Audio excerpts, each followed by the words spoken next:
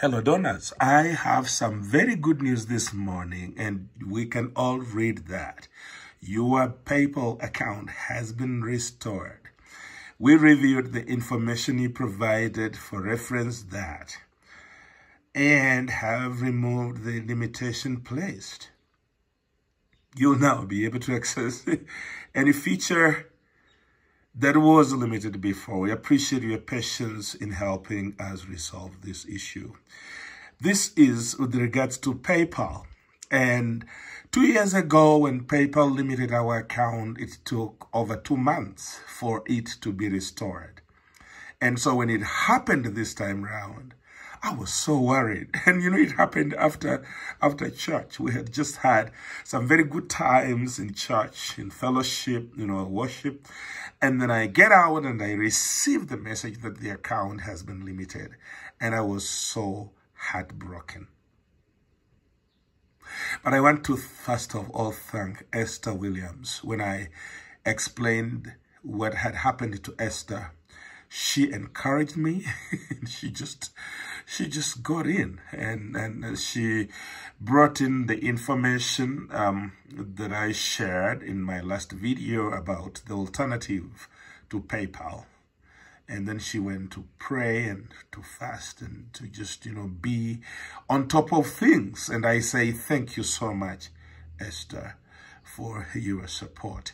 I want to give a shout out to Mary Chick. She sends $80 every month to Esther's children. Esther is the prostitute, the lady with the 6 kids. And Mary Chick, who herself is 91, adopted those kids, and she has been sending money. So her transaction is one of those that were being questioned by PayPal, because they were questioning why the $80. And she wrote to PayPal and McHugh. She was writing this in the hospital bed. She has been unwell at the hospital, and she didn't look at the pain and the weakness in her body. She still wrote this short email, which I forwarded to PayPal.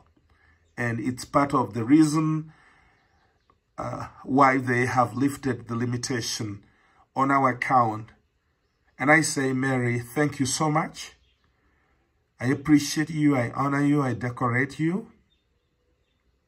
And I know the Lord in heaven is aware. And he says, thank you too.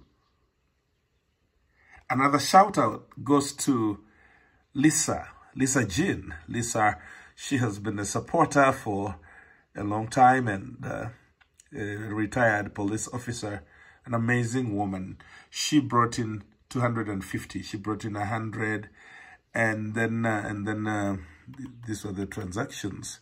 She brought in this one was 150 and 100, and they were questioning this money.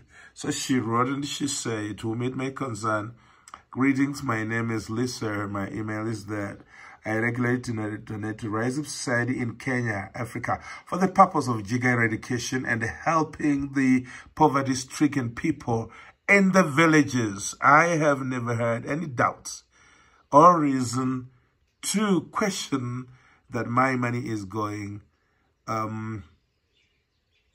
to this wonderful charity. Thank you." And she also helped, her email, which I forwarded to PayPal, has helped us get our account restored.